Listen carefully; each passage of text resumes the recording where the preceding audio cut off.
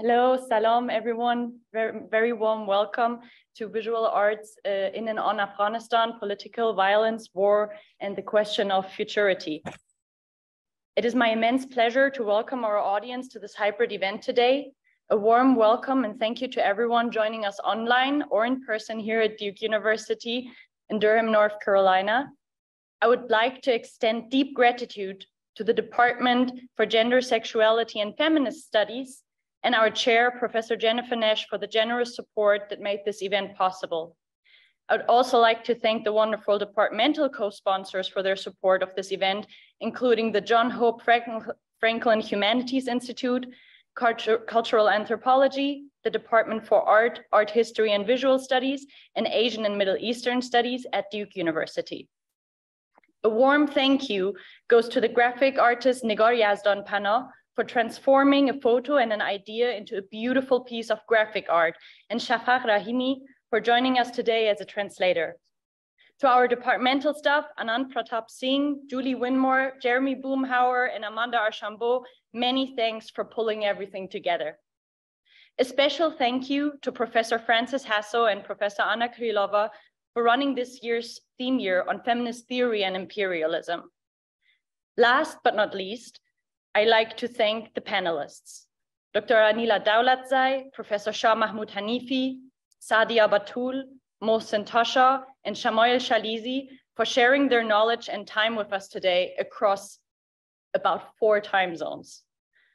Before I introduce our trailblazing panelists to you and prior to entering the panel discussion, allow me to contextualize the theme of the event today.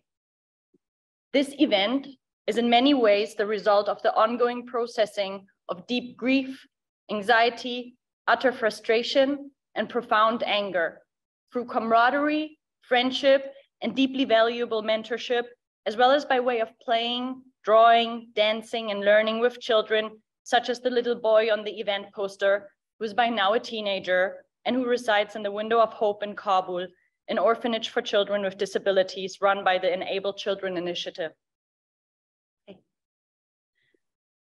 The question of futurity links subjectivities in Afghanistan as a site of occupation intimately with North America, a site of settler colonialism. I acknowledge that we're meeting here today on the stolen land of several indigenous nations, including the Tutelo and Saponi-speaking peoples. Many indigenous nations in North Carolina have been eradicated by way of political violence of genocidal magnitude. They were killed in war, by diseases, and the colonizing project of European settlers.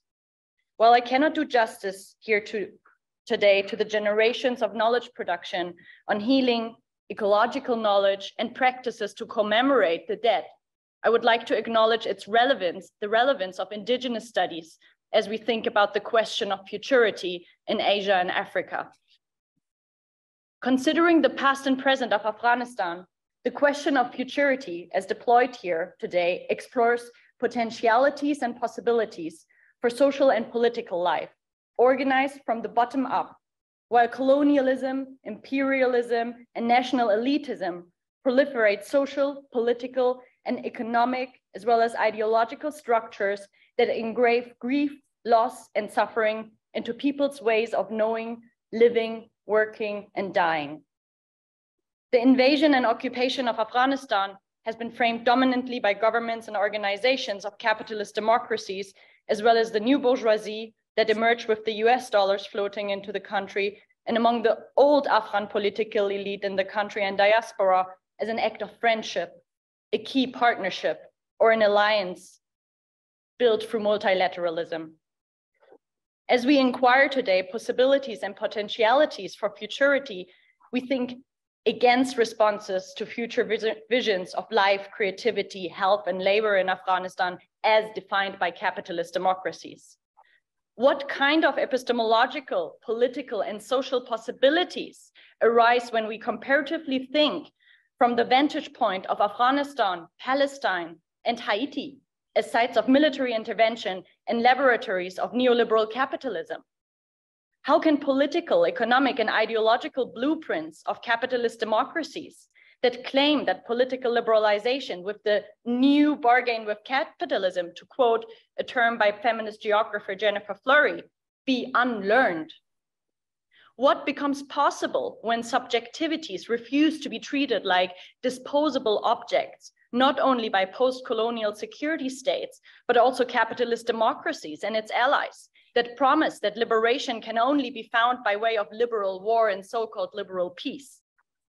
How can we interrogate the ways in which liberalism, neoconservatism, and militarism entrench cultural production in and on Afghanistan, as well as in Iran, without anti-imperialist critique being connoted with pro-Hezbollah and pro-Taliban politics?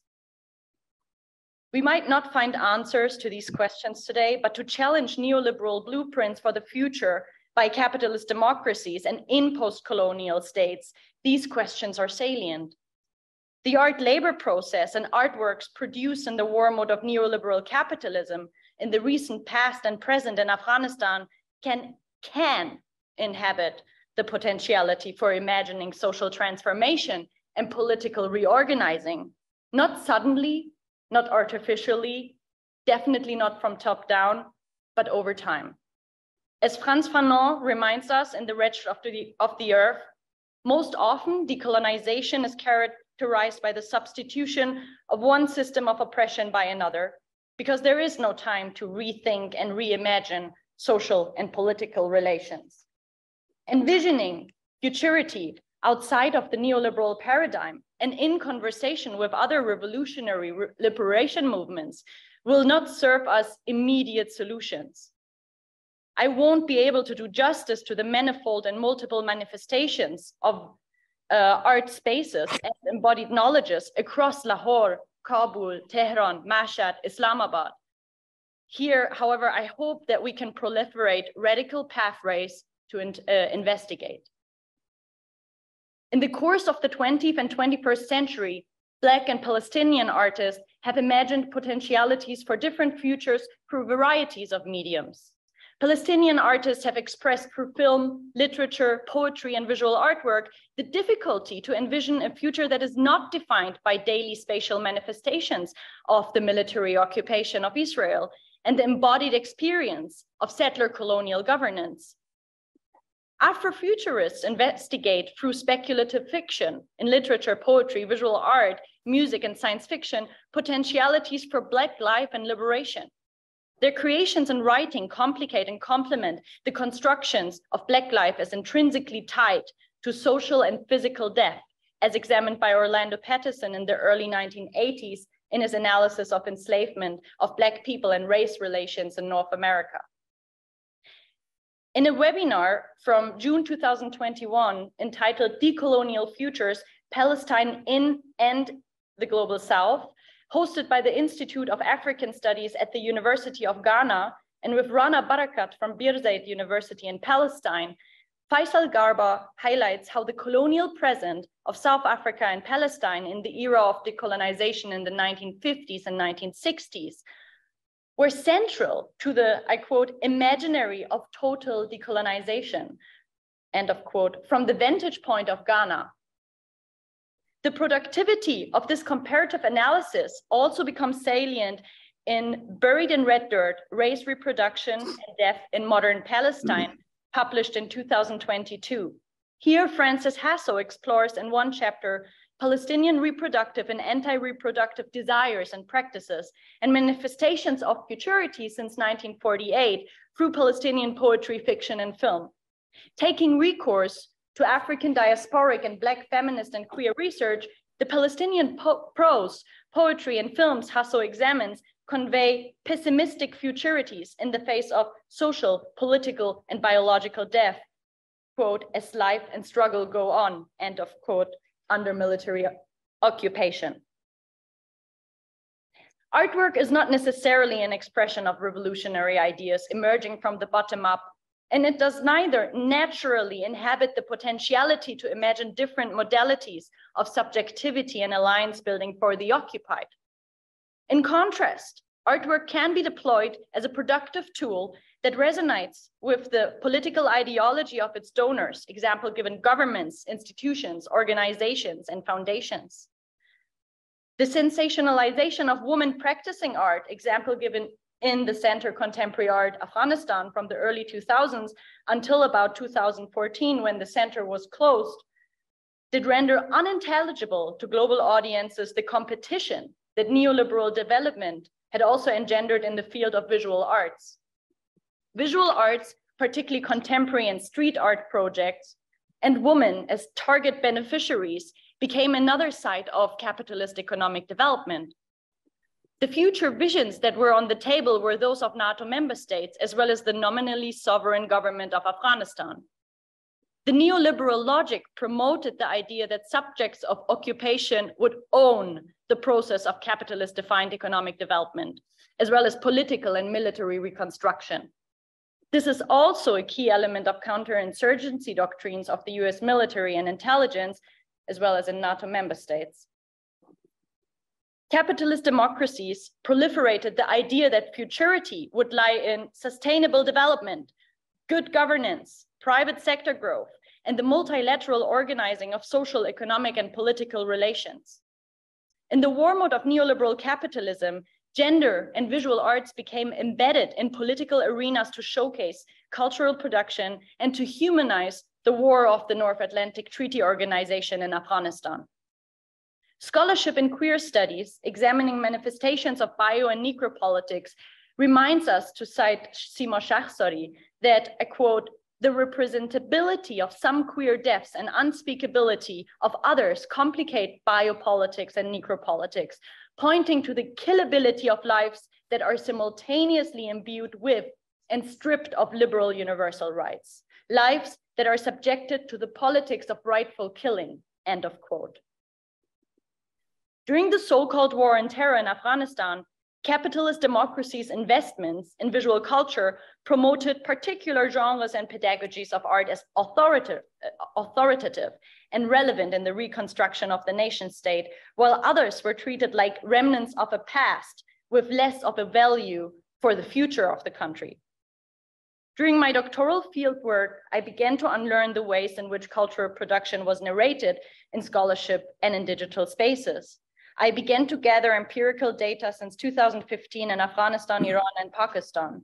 The data on Afghanistan turned with the end of NATO's Afghanistan war into oral archives of time witnesses, documenting their situated accounts of art education, pedagogies, exchanges, exhibitions, and practices since the 1970s in Kabul and during migratory cycles that were for most spent in Iran and or Pakistan, but also depending on the era in the Soviet Union, in India, or the Gulf. War and political violence has amidst death, injury, incarceration, destruction, migration, and displacement, in other words, social and political death, in Afghanistan interfaced with eclectic and multiple oral and visual archives of artwork, artistic pedagogies, practices, and mediums. The analysis of oral and visual archives, of these oral and visual archives during the Soviet occupation and war from 1979 to 1989, the Civil War years from 1989 to 1992, and then from 1992 to 1996, as well as the Taliban government from 1996 to 2001, and the NATO occupation and war from 2001 to 2021, and following the formal takeover of the Taliban post-2021, invites to dismantle the ways in which ideologies and imperial circuits of knowledge and capital hegemonically narrate the recent past and present of gender roles and relations and visual arts in Afghanistan. As a result of the pushback of women into domestic places due to the civil war and subsequently the 1990s Taliban government, men dominated fine arts and Islamic arts education, practice, and pedagogies as instructors, practitioners, and students in higher education, private-run art studios, national institutes, and formalized and informal formations, social formations. To understand male subjectivities, choosing visual arts as income and or knowledge-generating labor during war, I took the multiple coexisting artistic modernities in Afghanistan serious. I interviewed male artists working with the classical tradition of landscape painting, rural naturalism and realism, Islamic calligraphy, contemporary Islamic calligraphy, contemporary miniature painting, and contemporary and conceptual arts, and put their work European and Anglo-American tradition, and put their work in conversation with the spatial and thematic work of the few female artists active in arts in Kabul, as well as in Tehran and Lahore post-2001. So to conclude, considering the past and present of technologies of political violence and infrastructures of war deployed against people from Afghanistan, Palestine, Haiti, and to Turtle Island, an indigenous term for North America, a guiding question we ask today is, how could a different modality of subjectivity and alliance building in Afghanistan and transnationally look like, in which human life, non-human life, and the environment do not compete to be valued? How do political, economic, social, and epistemological impediments to envisioning an anti-imperialist future in Afghanistan manifest themselves? In what ways has political violence and war and its implications for subject formation and knowledge production in Afghanistan been researched? And how do visual artists, by way of archival and analytical labor, visually investigate life, labor, and death facing political violence and manifestations of war in daily life? Without further ado, allow me to introduce our wonderful panelists. Dr. Anila Daulatzai from the Department of Anthropology at UC Berkeley is a political and medical anthropologist affiliated with both UC Berkeley and US Santa Cruz. She has taught in prisons and in universities across 3 continents.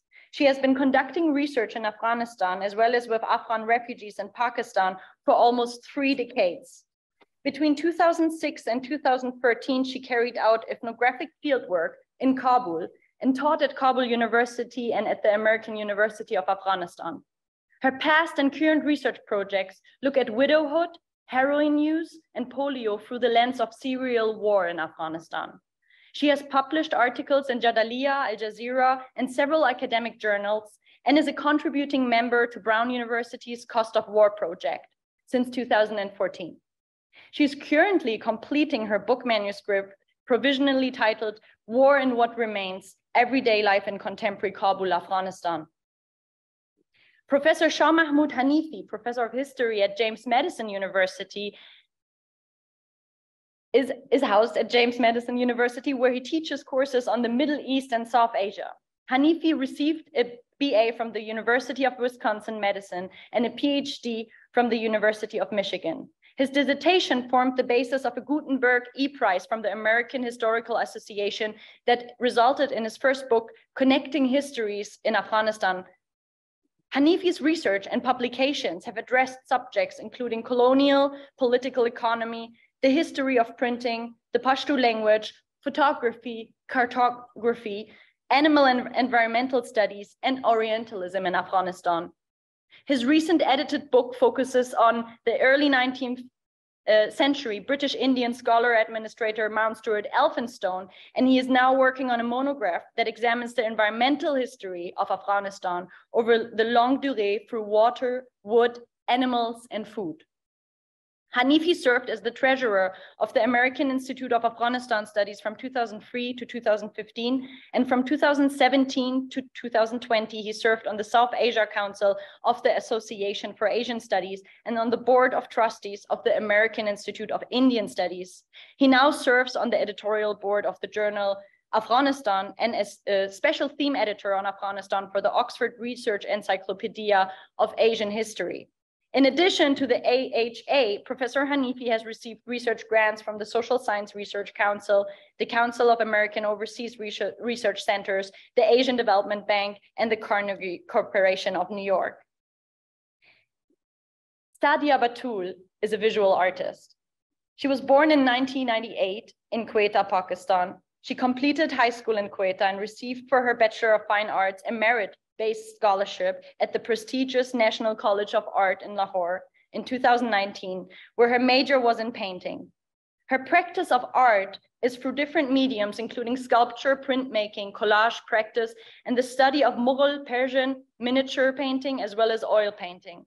Saadia has exhibited her work in the Young Artists exhibition at Alhambra, Lahore in 2019 and 2020. Mohsin Taasha, also a visual artist, is now based in France, and was born in 1991 in Kabul. He received his secondary school diploma from the Fine Arts Institutes in Kabul, a high school offering specialized training in fine arts. In 2017, Mohsin received his Bachelor of Fine Arts from Beacon House National University in Lahore, Pakistan, where he majored in visual arts. At the moment, he is an artist in residence at the Villa Arson National School of Fine Arts in Nice, France. Mohsin first exhibited his artworks internationally in 2010 and has since then participated in many exhibitions, including, amongst others, Documenta 13, Kassel Kabul in Germany, the 56th Venice Biennale, Nord Art in 2018 in Germany, Khar Mohre, Art Under Fire in Afghanistan, exhibited in Marseille, France in 2019, and the other Kabul Remains of the Garden at the Kunstmuseum Thun in Switzerland in 2022. And last but not least, I would like to introduce to you the multimedia artist Shamayel Shalizi, who grew up between Russia, the US, and Afghanistan. Shamayel holds a master in social anthropology from SOAS, the School of Oriental and African Studies, University of London. She is the founder and designer of Blingistan, a jewelry and apparel line with a strong emphasis on politics and activism. She paints, photographs, and writes poetry about identity, being an Afghan woman, war, and homecoming. Shamayel published her first poetry collection, Shut Up, Chupsho, and I do not know the Russian version of this, and I can't write Cyrillic, unfortunately, but Shamayel will surely tell you, in 2022. She is a co-host on Diaspora Passing, a weekly podcast that tries to bridge the gap between Afghanistan and her diaspora. Currently, Shamayel is in Berlin, but hopes any day to return home to Kabul b'khair, as she said. Shafaq Rahimi, who is translating from Dari Farsi to English today, was born in Kabul. After graduating from the Law and Political Science School of Herat University in 2012, he began his career as a legal advisor for the Justice Sector Support Program, a rule of law program funded by the US State Department. Since 2014, Shafaq has been a translator for several organizations, including Human Rights Watch. His interest in justice and human rights led him to pursue a master's degree in transitional justice, human rights, and the rule of law at the Geneva Academy of International Humanitarian Law and Human Rights. In August 2022, he completed his studies and his master's paper examining the atrocities against the Hazara people in the context of genocide. After the Taliban takeover in 2021, Shafaq relocated to Ireland. Here he has been working with the law firm Adelshaw Goddard and has been actively pursuing his goal of becoming a lawyer in Ireland.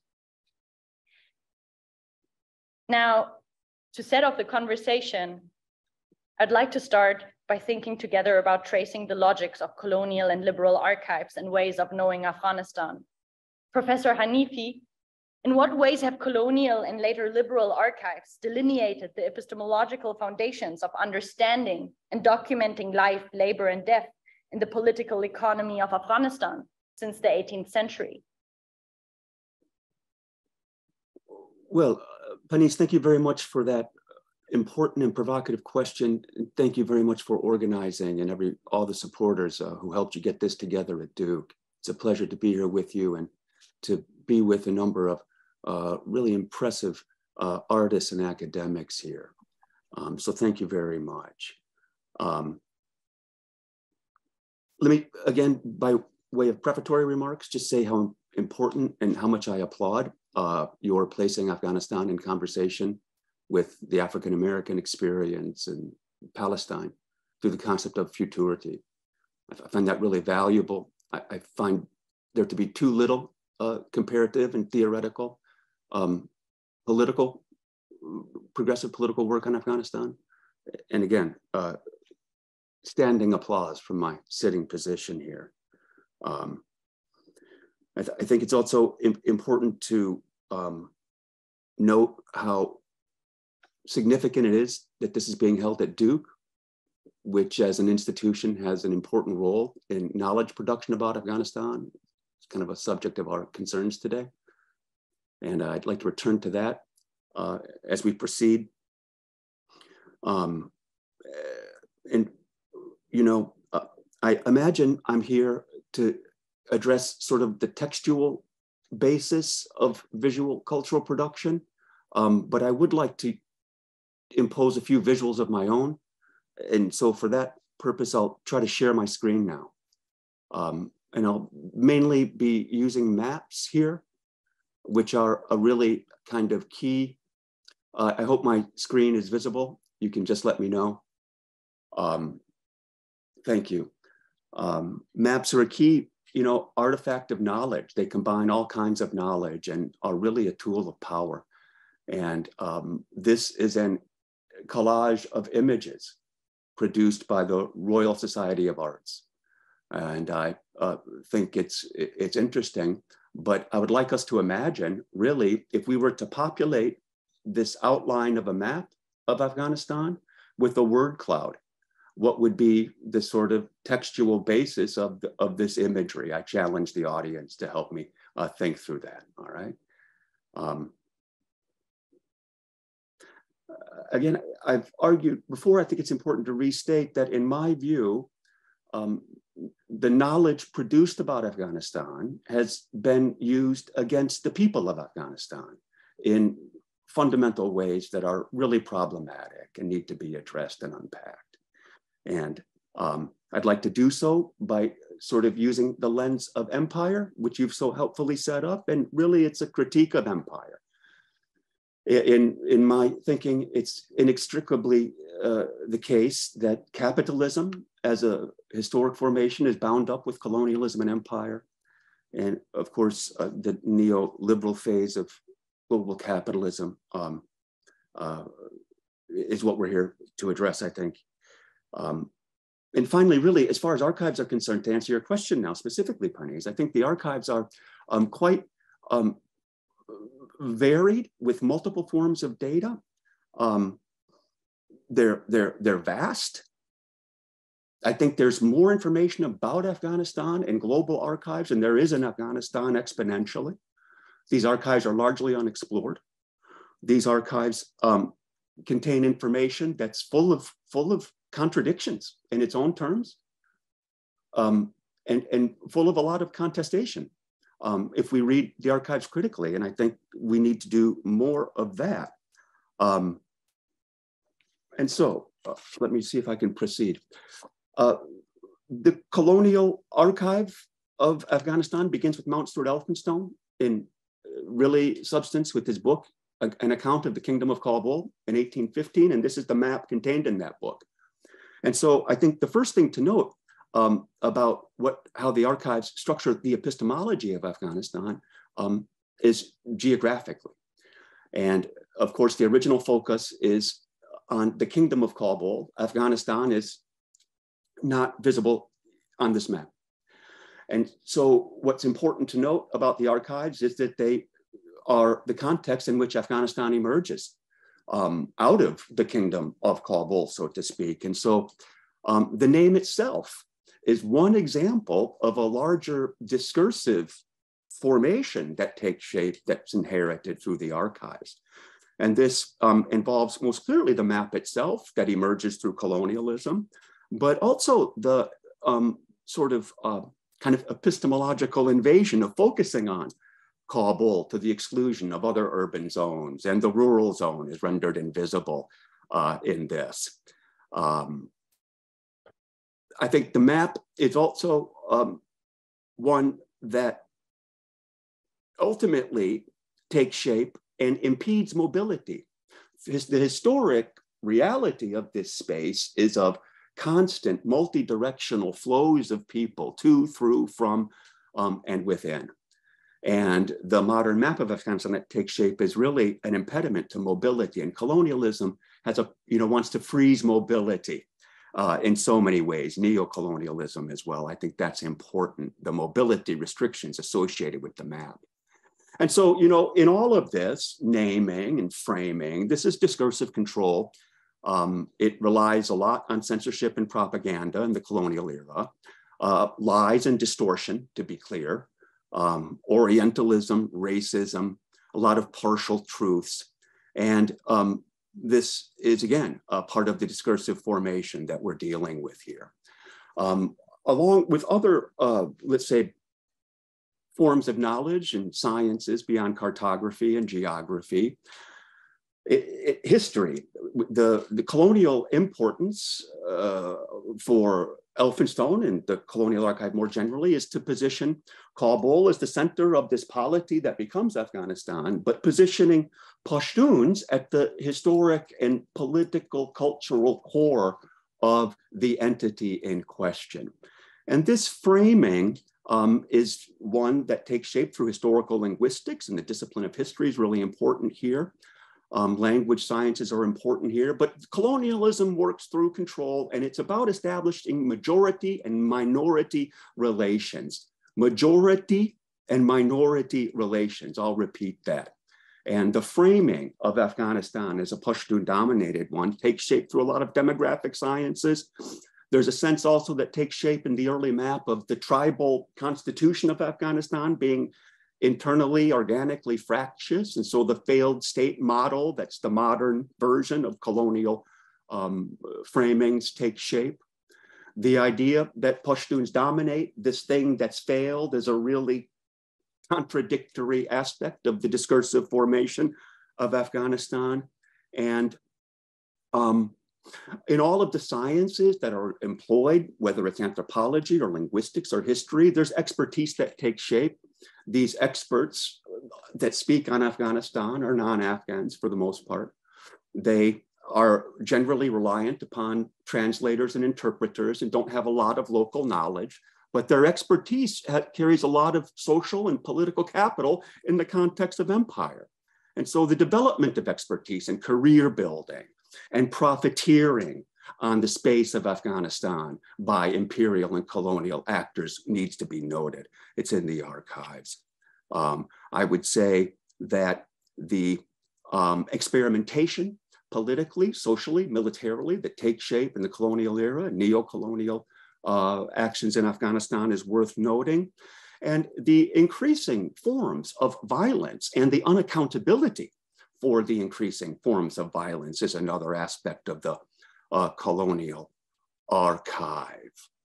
And as we proceed to the late 19th century, when the borders of Afghanistan take shape and the ruler Abdurrahman is positioned as the Amir of Kabul, very much like a princely state in British India, we see the real internalization of colonial paraphernalia. The star of Abdurrahman's uniform here, I think the photographic archive needs attention and needs to be deconstructed more thoroughly when it comes to Afghanistan. But if this is the ruler of Afghanistan, it's full of kind of colonial instrumentality. He titles himself the Knight Grand Commander of the Star of India, which is this star here. And in his documentary production, he signs his name, Amir Abdurrahman, you can see in very poor handwriting here, with the same acronyms, KGCSI, of a colonial title. So I would like to kind of put photographs and the individuals that are the rulers of Afghanistan into more of a critical framework. Finally, just end some comments. In terms of labor, Afghanistan is an agricultural, preponderantly agricultural zone of production. Historically, Afghanistan has fed itself, exported food, and I want to know where our food went. Through what agencies did our food disappear that we become a food importer? Where everyone in any university town around the world can find pilau and kebab, Afghan versions of it throughout London, for example. But in Afghanistan, our food scarcity and famine take shape through the collusion of imperial forces and our local rulers as Afghans. And we can pick up on this further down the road. Thank you very much. Thank you so much, Professor Hanifi, for laying the foundations of the archive in such an insightful and valuable way. And there are so many things to think about and process and put into conversation. Thank you so much. Dr. Daulatzai, now moving into the 20th and 21st century, how does liberal ideology begin to circulate in the 20th and 21st century in Afghanistan? And how has liberal ideology during the US-led NATO war in Afghanistan shaped ways of knowing in the country?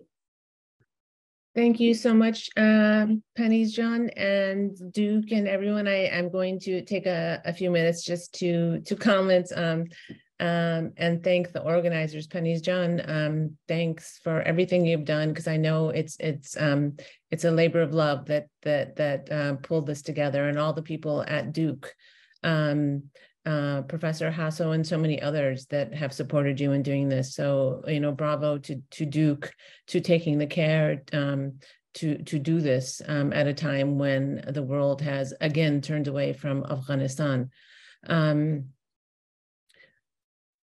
Second, I will have to comment, and maybe this is just putting too many of all my cards on the table, but I don't mind, because I think my my existing work in general is pretty clear on my positions on Afghanistan. But this is probably the most stunning intro and panel on Afghanistan that I've participated in 20 years plus. Right. So I echo the applause from Professor Hanifi about the link to futurism, looking at Palestine, other anti-imperial spaces, Afrofuturism. I applaud everything that you brought together, Paniz John. And as I said, I can't commend you and those who have supported you enough in making such a stunning, commentary. So that goes without saying. Now, in terms of, I'll keep my comments very limited, because I do want to stick as much as I can to the time, but also just to lay a few comments out. But I really want to save as much time for the artists and the engagement with all of us, right? So we could just sort of get free flowing of ideas and whatnot. I will say, when you ask about the question of liberalism and the liberal position, right? I want to complicate it, and I'll start it from the withdrawal, right? Because it is the most recent thing in collective memory of people, and how the withdrawal of troops and everything from Afghanistan occurred, right? The classic liberal position was to be shocked and horrified and to critique the withdrawal. Right, like, oh my God, it was like horrible, and and comment on how messy it was, and it could have been better, and the final drone attack. Obviously not final, but that coincided, the drone attack in Kabul that killed innocent aid worker and his family, right? Just the withdrawal was messy. Just the withdrawal was unorganized, ignoring the fact that the whole 20 years of war and occupation was as or more messy.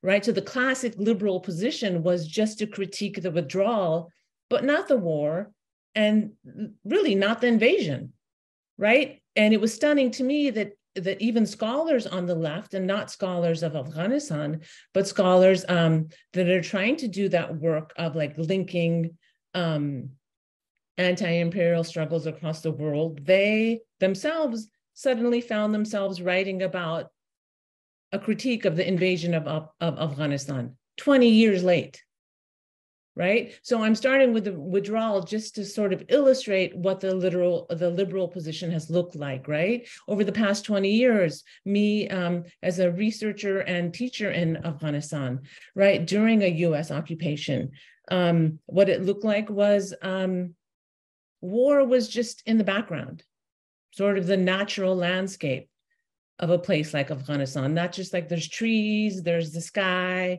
there's Anar, there's war, right? Not the everyday ways that war completely reconfigured social life, right? It was a natural background. And so for me, and And what was the liberal position also focused on progress and on putting all of this effort into the progress and development that was happening, not looking at the immense violence, not only just like the actual violence of war, but the violence of the humanitarian work as well, right? And my work has documented that since 2003, as early as 2003. So for me, it makes it even more difficult and problematic, right? So as a scholar of Afghanistan, as someone who's been invested in multiple ways and multiply situated, while I'm immensely critical of non-Afghans, primarily white scholars and males who have written on Afghanistan, part of what Hanifi calls like the immense knowledge production that has actually been used to enact violence on the people of Afghanistan, right? And while I'm critical and will always be I'm still critical of non-Afghan and white scholars writing on Afghanistan, to be frank, not many Afghans were critically engaged with the war on terror and imperialism either, right? So I'm putting that there to complicate, right, how difficult it has been as an Afghan to critique the war on terror, then add the element that I'm Pashtun, because automatically critiquing the war on terror and imperialism means that you're a Taliban sympathizer, right? The second thing I would like to add before I hand it off, because I just want to sort of lay, some things we can talk about, right? Is I also want to critique the left.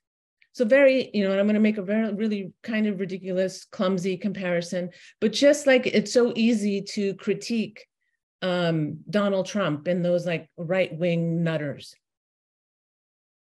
for being racist and like blatantly racist.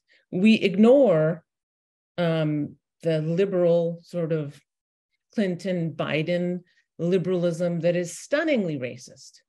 Right? So when it comes to Afghanistan, and again, I'm making this like link to Palestine, the book by Lamont Hill and Mitchell Clinton, Accept Palestine, I do feel in many ways a lot of solidarity with ways of thinking of Afghanistan. Everyone's progressive with everything except when it comes to Afghanistan. Right? So you can't take an anti-imperial position or what I'm trying to do is not only make a critique of the liberal position in Afghanistan, but the left. Because the left across the world stunningly failed Afghanistan, full stop. Right? And I've written about this in Jadaliya with my comrades and co-thinkers, Saadia Batool and Sahar al-Ghamkhor, but just it's a stunning failure on the left to even try to understand what has happened in Afghanistan. Almost radio silence over the last 20 years, right? So when I think about futurisms and want to engage with everyone here, not only in this few limited time we have, but moving forward, is what do we do about that, right? And I do think the Taliban, and the Taliban is a formation coming out of Syrian war that's implicated in all the landscape of violence, right, has made it difficult in terms of the anti-imperial left doesn't know what to do with that, right? And I do think, I do think that when we implicate liberalism, I can't leave out the left because they're basically implicated in the liberal position because that's how, that's the position they assumed, not only in the last 20 years, but maybe even more for Afghanistan. I'll leave it there and look forward to hearing from everyone and engaging more. Dr. Daulatzai, many, many thanks for this critical intervention, especially in regards to the last point also you made about the left in zones of accumulation and dispossession in the global south as well as in the global north. And there has been so much that incredibly rich that you have been both like referring to bring both in a way the question to center stage the question of futurity through all these multiple narratives that you both have opened for us and introduced to us. Maybe we can think about futurity in the face of war and in war and in the face of political violence. So as students of Afghanistan across fields of research who are invested in decolonization by way of imagining a different modality of subjectivity and alliance building, as well as of preserving and restoring non-human life, land, water, and air in Afghanistan, like literally when you cannot breathe, or as Ustad Shah Mahmoud also Hanifi highlighted, when there is no way to actually have some form of agriculture that is based on sustaining local economies.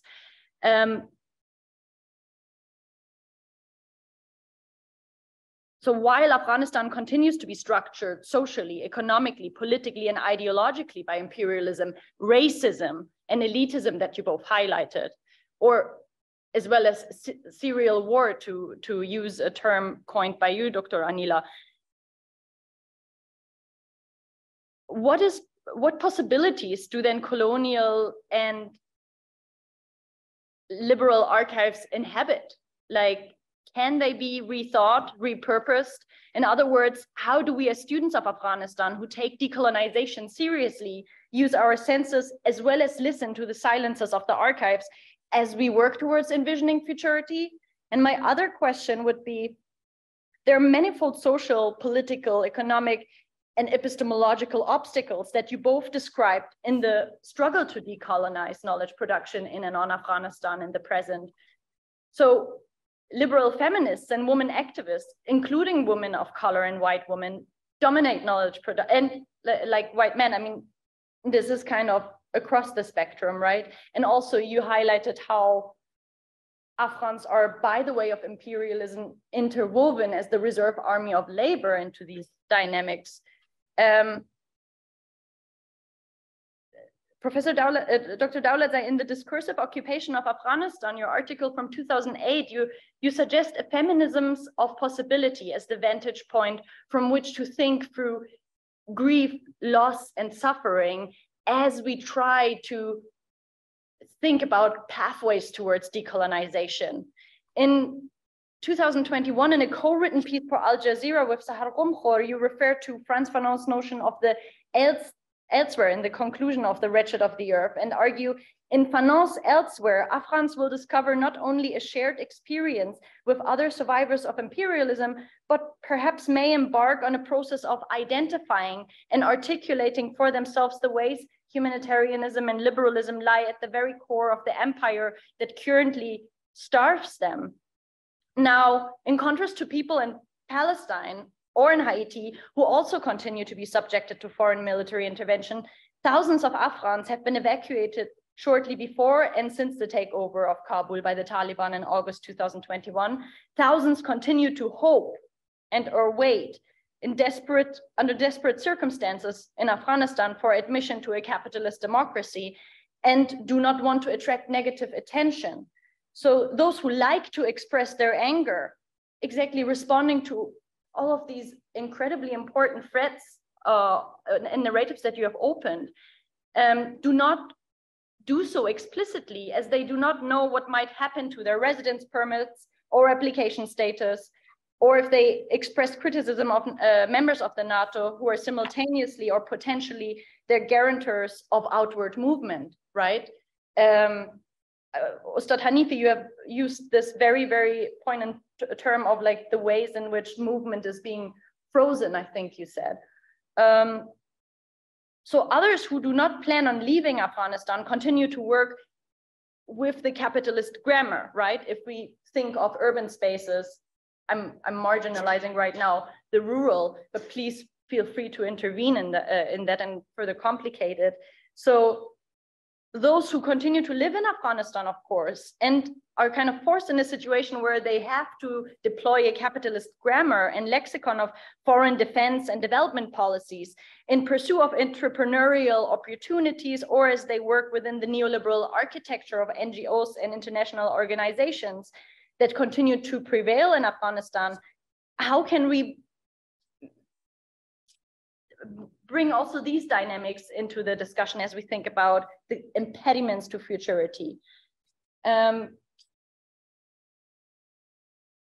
just like complicate this, the gender question and the woman question comes also into play here. Many Afghan women activists transnationally continue to use the lexicon of the occupiers as they express their expectation of the international community, which is most like led by member states of the G7 or wider the G20. So in this scenario, how can decolonization of feminisms of possibilities as well as archives work from bottom up to unlearn these grammars and lexica, especially in the era of digitalization? How can unlearning internalized imperialism, to use a term that Ustad Hanifi also used, and you, Dr. Anila, pedagogically and epistemologically look like? Whoever likes to respond to this. I will start. Paniz John, please don't mind. Hanifi Saab, I will just lay out a few things. I appreciate you you looking at the discursive occupation piece. To be honest with you, that was a piece taking into account how long it takes for journals to publish a piece. That was literally written 20 years ago. Right. So if we put that, in the constellation of that, it's still relevant, but I wrote that 20 years ago, right, at the outset of my ethnographic fieldwork in Afghanistan, and really trying to deal with the violence that was done through humanitarianism in the name of humanitarianism on, quote, vulnerable populations, particularly widows, right? So, I'm trying to place it temporally, right? Not that I distance myself from the arguments I'm making there. I distance myself from a lot, even things I've said last week. But one thing I will say, right, when you use the feminism of possibility, I'm not sure I would use that. I'm pretty sure I would not use that right now, right? So I'm going to take up the quote that you did from the piece I did with Sahar Ghamkhour of the elsewhere, right? And I do like thinking about that. And again, it goes back to your stunning intro to this webinar and just ways of thinking, of connecting and sort of an internationalism, right? I would say a left internationalism, anti-imperial rooted, right? I would say before that work, and I'm really hesitant to say this because I myself as an ethnographer,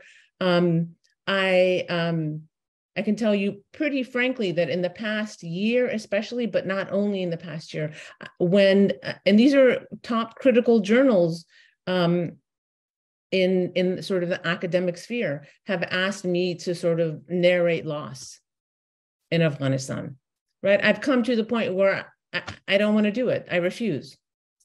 I literally inhabit the refusal because the loss is there, right? And if you were sleeping or missed it in the 20 years, and now you just want like an Afghan to tell you how bad it was because there's some sort of currency in Afghan suffering and Afghan, it's almost like, I would want to use the word maybe inappropriately, but it's almost pornographic, right? So I'm holding myself back from having to be that narrator because it's been there all along. And if you're just waking up now, that's not on me. And I'm not going to do that labor, right? So I would have to say that this position that I'm articulating right now, I would have to say that it comes from anger. It does have to come from, and I can say that I have that privileged position to be able to voice that anger differently from the Afghans that you narrated in your question, the ones that have recently evacuated, one that have to perform the gracious recipient of care, right? That can't be critical of the whole thing, can't be furious at how they're being treated in America and elsewhere, right? As once again, right? Like not even refugees yet, but once again, like evacuees, because evacuees is a legal category. You're not really yet a refugee, right? So for me, it's there's all these things that get mapped on, and my answer is kind of all over the place. But I do want to say, given all that I've just said, right, in terms of thinking of an elsewhere, right, and building with sort of a left internationalism, I can't begin to do that as much as I've tried over decades. I can't begin to do that when I realize that the left itself has failed Afghanistan. And if I want to say, forget Afghanistan as a concept and a nation state, have failed Afghans, right? Like they have not attended and they have not used their labor, intellectual, in terms of solidarity in material ways to actually take seriously Afghanistan, right? So before this project of Futurity, for me, right, is imagined, right? Because I would think similar to Afrofuturism, that's not in relation to whiteness, right? But it's embedded in its own integrity and resources, right? A lot of more labor, intellectual and otherwise, needs to be done, right? Because I don't want to skip where, you know, like for example, I know I've been talking too long, but there's something that's going to be happening in Berkeley. It's an art exhibit and that's with scholars and Afghan artists. I'm not a part of it. I wasn't even asked to be a part of it, which is fine, right? But it's called something like Beyond the Forever War or something like that. Okay, yes, I like the concept of like not having to always focus on suffering. As I told you myself, I'm refusing, right? But at the same time, I do not think we're at the space to be beyond a war that nobody has dealt with, even Afghans themselves. Right. And so until we look at the psychic landscapes, all the other landscapes critically, intellectually, right, you know, humanly, I myself have a hard time thinking, right, like beyond Afghan bodies right now. And that might, again, be participating in another form of violence. But for me, I'm telling you where I've been, because I know so many Afghans and others that are allies and in solidarity have done a lot of labor, particularly in the last 18 months. We're exhausted. But then I've been working on Afghanistan for 3 decades now, right? So I'm adding exhaustion upon exhaustion to say that maybe that's where this is coming from, and I'm not maybe making too much sense right now, but I hope it's hitting some points that we can begin to talk about. Yeah. Ustad Hanifi, would you like to respond also to that? I certainly will, and I will also do my best to be brief, cognizant of the time. But I do want to make a few points regarding the kind of repurposing of the colonial archive and neoliberal archive. And I'd like to do that again as quickly as possible using a few images. And the first thing I'd like to say about sort of reading against the grain or moving beyond established readings of the archive, either we need to sort of get serious about or get beyond this great man approach to Afghan history, where there's about 5 individuals, Ahmad Shah Durrani being coronated here via an image produced in the 1930s by a German-trained artist, Brishna, whose visuality of all the rulers of Afghanistan, he's responsible for, one man, for the imaging of the historical personages that have driven Afghan history. And I just suggest that we really need to move beyond that great man approach to history. We need to get critical of these people. The sort of positioning this man as unifying the Pashtun tribes and writing there's very little spurious evidence of Pashtunness or Pashtun conduct in the historical record of this individual, born in Multan, raised in Iran, capital in Kandahar. And I just think so much more kind of critical analysis of the personages is important. The map itself needs to be deconstructed. This is an Afghan national map from the 1960s that's built upon American early radar cartography of the country. And so the national map of Afghanistan internalizes the colonial map. And this is a sort of problem of independence that in 1919, Afghanistan apparently becomes independent and it's in charge of this space on its own terms now. But that independence needs to be unpacked because it actually produced far more dependencies that led really to the downfall of the country again, mainly the way national elites in Kabul navigated the outside world and its resources and influences and failed in doing so, in my view, largely. So I'd like to rethink the map. I'd like to think about counter mapping. I'd like to think about other ways of expressing spatiality. I'd like to see a people's map of Afghanistan, where the emotional sort of relationship to space and the historical sort of spatiality of local communities is highlighted. I'd like to see a people's art book of Afghanistan. There's just so much more to bring in the voices of Afghans who have been left out of the discourse of Afghanistan. The sort of celebration of national elites who are so interested in European modernity. Afghan independence is generally celebrated with Amanullah and Soraya. And again, Amanullah rearing the Star of India and Soraya as well. I mean, this is crypto-colonialism. This is the presentation of independence in a frame that's acceptable to the sort of international sense of what national identities and independence looks like. Crypto-colonialism as a sort of framework developed by Michael Herzfeld that's enormously illuminating for Afghanistan.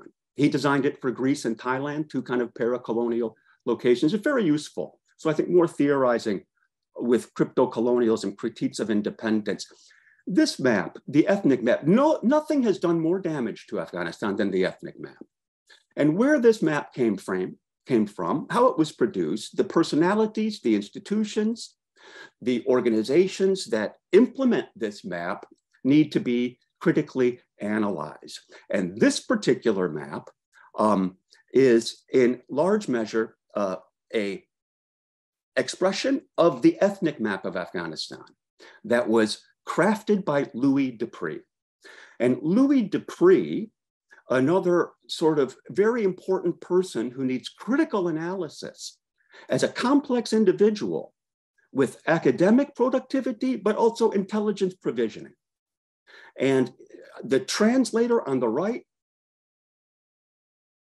was kind of paid with his life, Muhammad Alam, for being an interpreter and a translator for Louis Dupree, who becomes kind of not just an academic who writes the Bible for Afghanistan, but also kind of the godfather of the Mujahideen.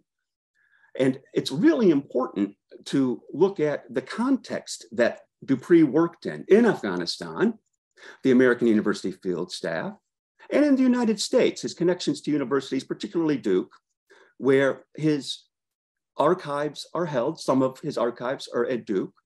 This is a visual that appeared at a Duke conference a few years ago I attended. And again, the map can be retooled, would be the way to draw meaning from this kind of Mujahideen map. And I just think that there's much more to be done with the map itself. Now, finally, let me be very clear that Nancy Dupree and Louis Dupree represent two pinnacles of knowledge production from the perspective of empire. Nancy Dupree, associated with the Afghanistan Center, Kabul University, the sort of guardian of knowledge. Nancy Dupree has been positioned as the grandmother of Afghanistan. I'd like to reject that wholly. Nancy Dupree is not my grandmother. And the height of imperial arrogance is to sort of ingest the other and make a sort of fabricated genealogy, myth-making. And I just would like to be a bit more critical about the Afghans themselves. And it's not just Ahmad Shah and his identity. Abdurrahman is positioned as a kind of state maker and bureaucracy builder. He's a really historically proven to be ill, sick man, mentally, physically, incredibly violent. The carnage, the bloodshed, the Hazarajat, Nuristan, the Ghilzai Rebellion. How many people were trampled by elephants, boiled in water, blinded and exiled by Abdurrahman? My family still lives with that pain. And we need to take from all of our rulers, Amanullah, Daoud, Karzai, Ghani, it's not just them.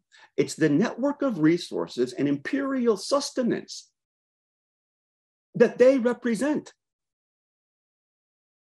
And again, this is kind of crypto-colonial feature. And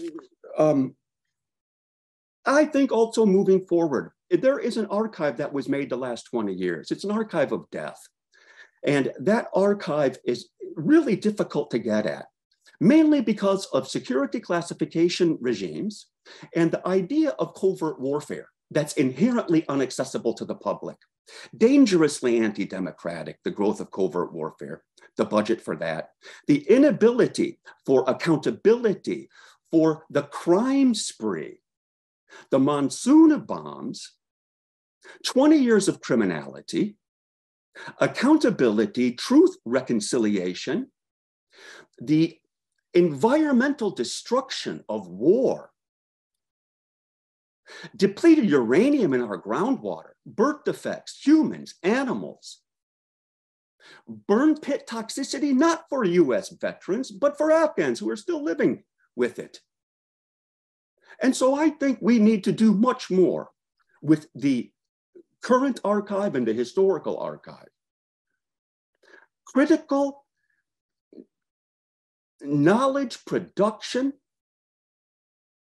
with a political consciousness and political critique of those systems of knowledge. I'm sorry to take more time. Please do not apologize. I would like to thank you both for actually allowing us to have these conversations, and also rendering visible that in the neoliberal university often wants to constrain politics of emotion as if we are just automatized researchers who are not situated in a social, economic, political, and epistemological environment.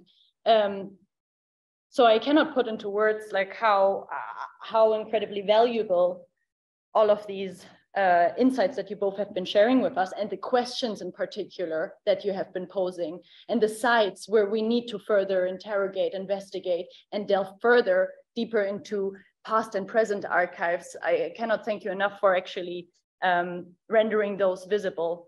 And I'm incredibly excited for future forums and exchanges that we can have around all of the rich conversations that you both have been mapping out for us. It beautifully sets the stage for our wonderful visual artists who work in and outside of Afghanistan, because of the very history and present that you both just described and shared with us through your decades of research. So Saadia John, Shamayel John, Mohsin John,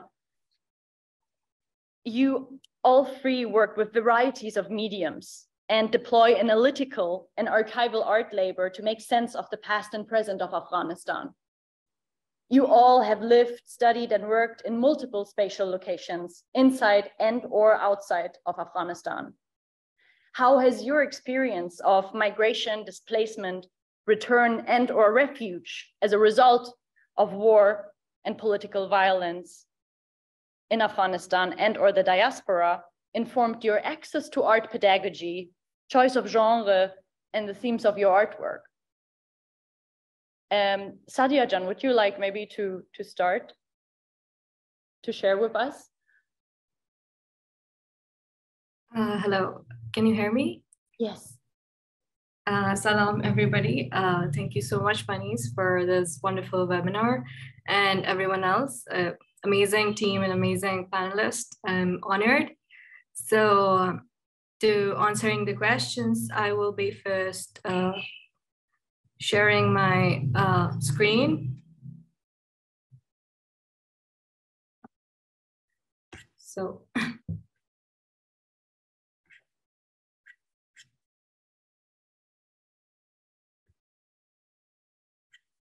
okay, so basically my work is based on Hazara Nation Archive and a personal history and a past time period, investigation on informal archives and in a migrating landscape and its dislocation and disperse around the world, because the question of dislocation basically raised with the study and investigation on the locations of these photographs as an archive. So as some were photographed in Pakistan, some photographed in Afghanistan, some in Iran. So they were kind of dispersed into different locations. And the photographs that were taken in somewhere else are now in somewhere else, and they're preserved in a way that is not so known to people. So the first work that I am presenting is From a Familiar Land. It is a painting that has been developed in layers and like 30 to 40 layers in one painting with this transfer technique, technically, and with different mediums like acrylics, inks, and pigments, and other drawing materials. So this image is of a group of women photographed in a studio in Pakistan. And the thing is that kind of interested me is that all of them has different story of displacement and migration. And they were framed in one single location. And it was one of this very magical time where they are together and they're staring through a time. So here's a close-up of the paintings that I've kind of shared. So the kind of patterns that I have used in my painting are these patterns that are from crafts, the barak or the peacocks that used to be embroidered on the tapestries, and kind of cultural motifs that are even practiced today. So the point is that I'm extended the idea of archive as not just a photograph, but many other things in archive, like the cultural motif or the craft are also part of archive, and how they are dislocated with the people. So the next work is that our work is In the Lane of Unknowns. It is also technically developed in layers, and there is this image that I've created. Some are from the original photograph reference that I have used, and some are kind of imagined and characters that I have added myself and rendered. So basically the idea that I'm kind of re-envisioning a past, an archive that I kind of storytelling through my visuals, and the patterns that I've used are again, of course, from the same embroideries, and how they are floating and giving a sense of transition, a sense of journey, either beginning or ending. And that's how archives are in a state, how these archives are in a state that they don't have a location, a permanent location of their own. As I said, those are imagined figures that I'm kind of adding and kind of building a story of my own. Okay, so this is the third work. Sheher digar ast wa padshah digar ast. This is a line from Fariduddin Attar's poetry. And it kind of reflects back on my personal journey and coming here to Lahore and studying away from home, and how I feel like foreign after even 4 years and trying to adjust, but still always foreign, and kind of correspondingly reflecting to my nation and my community, always transiting places, and how foreign it might be to like be in someone else's land. So so the kind of treatment in this painting is that the background of painting looks like an aging background where it shows an archive aging, and also kind of influence from Mughal miniature color palette and the treatment. And the foreground is of this floral motifs that kind of regrowing and figures reimagined and re-envisioned and drawn in silhouettes and lines, showing that how this is another like kind of story developing through reimagining a past. So yeah. And the idea of like working with this archives is that and doing this painting layers is that how I feel the archive I've achieved is through layers of land, time, and like people in this in a very migrating landscape where I didn't achieve everything exactly. You know, there's a loss in between, and that's how the layers are developed. That kind of also hides one layer, but also translucently kind of shows the very initial layer. So the last work that I am presenting is Breath of a Stranger on a Familiar Land. This painting is also like kind of developed in layers and collaged with different photographs. And so the title came from this kind of reflects on this time when there was like there is and the time of the past when there was like a lot of interference from on Hazarajat land, and how you see this pictures of shows the landscape of Hazarajat. And the title kind of connects to the time when it felt foreign in your own land, when there was so much of intervention and invasion of other forces, and how it feels like also like the land is familiar, but the kind of air that you breathe is not familiar, and it's strange. So yeah, here it is. Thank you so much. And I'm like further working more on fragments of archive and bringing it together through my paintings. Thank you so much, everyone. Thank you, Saadia John. I have to say, it is really precious to have learned about your work as a painter, as a woman painter, and like what you've just described is almost like visual poetry, and how you actually render visible informal archives, right? Like what happens in war and in the face of political violence is like where we need to maybe look for archives is actually in the homes of the displaced. And I think your work beautifully takes us by the hand to actually re-envision historiography as well as present political and social analysis by re-envisioning the past through the situatedness of the displaced. So 1,000 thanks for sharing. Thank you. Also looking back at the archives and a very visionary and creative past rather than just a politicized history. So I think that is the main mission of coming with this work. Absolutely, like bringing aesthetics also from a situated perspective into the game. Absolutely. Thank you. Thank you so much. Shamayel John, would you like to? Hello there, darling. Hi. Hello, everyone. The family.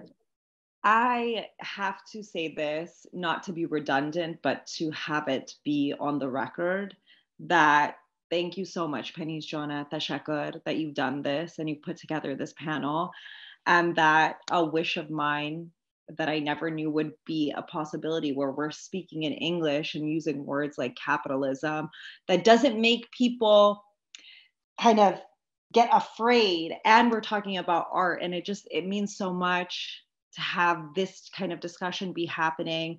We don't get this kind of solidarity, and I don't want to embarrass anyone, but I will say to Paniz John that you do exemplify some true allyship of an Iranian towards Afghans, and you're a blueprint, to be honest. So I'm just very honored to be amongst my countrymen and countrywomen who say things like Nancy Dupree is not our grandmother, which is true. I highly, highly agree with that. So I would like to show a little bit about my work, but before I jump right into that, I will say a little biography there. To make it concise is a little tough, but I don't have formal art training at all, but I have had the privilege of education, as Paniz John mentioned with my biography.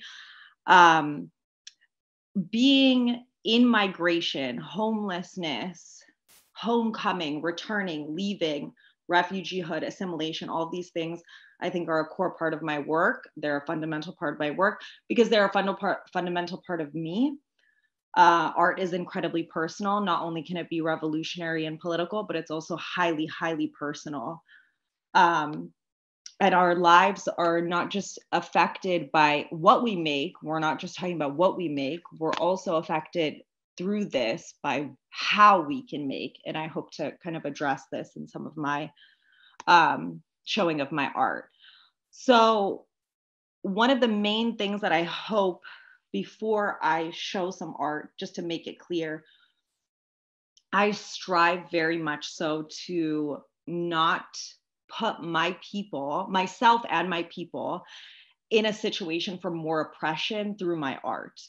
And that's a big responsibility. And sometimes your art gets misunderstood, but that is a big part of the backbone of my art, trying to make sure that there is dignity given to Afghans, which all of my comrades have mentioned that that's something lacking, especially with the current lens on Afghanistan.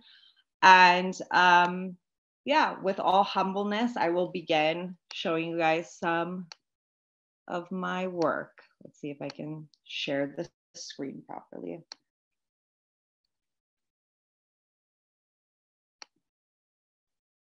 I hope that, is it working? Not yet. Not yet.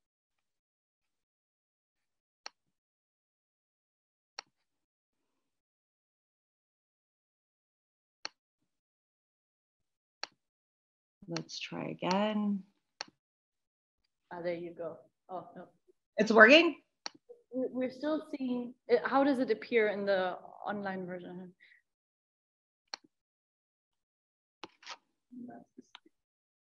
Maybe minimize the screen, Ananda's saying. What? Minimize the Zoom screen? Ah, yeah, there you go. Gotcha. Okay. So these, what I will show next is 2 slides of work that I am currently working on. So I will read a little bit about what I've written about it, since it's a little heady. These are a series of museum placards that I'm working on, or art title cards. They're photographs of an installation piece, so it does look a little bizarre to be decontextualized and not in an installation capacity. I hope to show you guys in the future. This consists of dozens and dozens of art title cards of works that don't exist. So I'll show you a second and third one.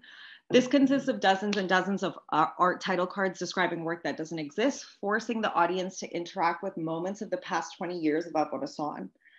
I hope it makes people have to confront some of the truths of the past 20 years, forces to stop creating everything into perfect binaries, which is very colonial.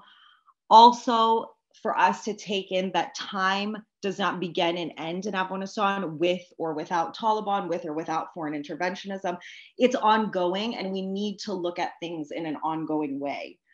So Hanifi brought up a great point where if we're looking at the signatures of past emirs, that's just as important to understanding where we're at right now as critiquing the Taliban. It's part and parcel of it. Our history is ongoing and needs to be interacted with as such, and that's what I'm hoping to try and do with this. These things happened and we have to speak about it. And the reason for this formatting that I've chosen is because I want audiences to have to imagine these moments themselves. And through that, they would be affording more humanity, both to the situation as well as to the Afghans depicted in the situation. I don't want to overshare my work, so this is a little bit about this. These are some images, both jewelry-wise and clothing, of my brand called Blingistan, which actually is the platform that allows me to make my other non-jewelry and clothing art.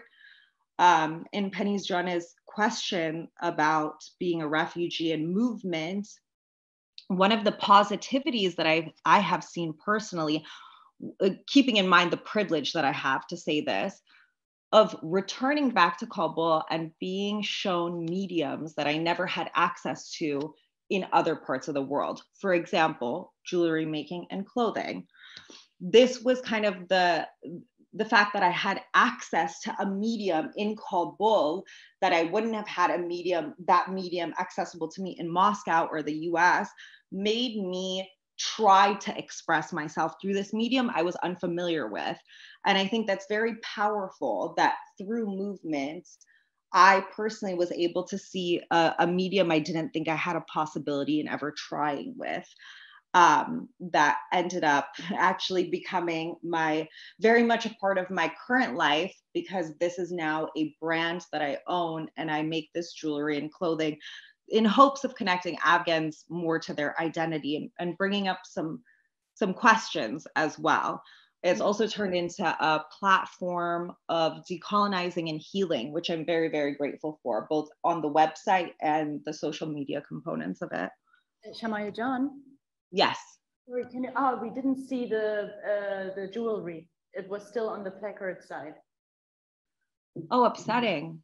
Can you see it now? I've moved it on and off. It's an image of Kabul John of the hills. There we go. Yeah. Thank you.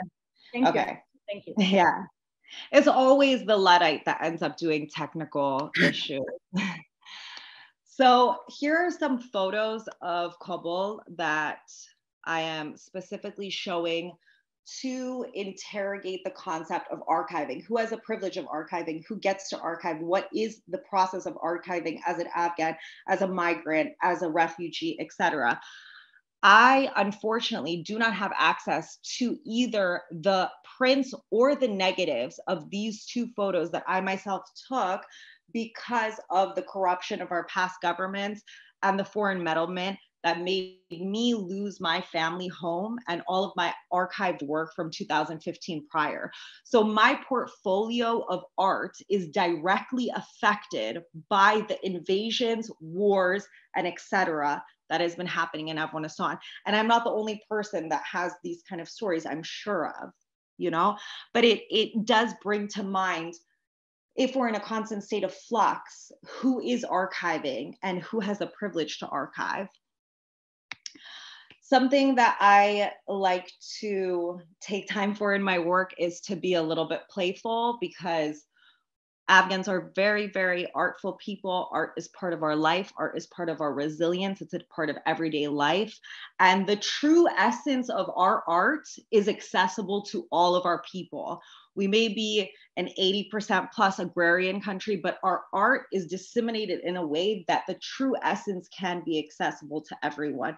And I try and honor that in some ways with some of my playful kind of photographs and multimedia works like these two.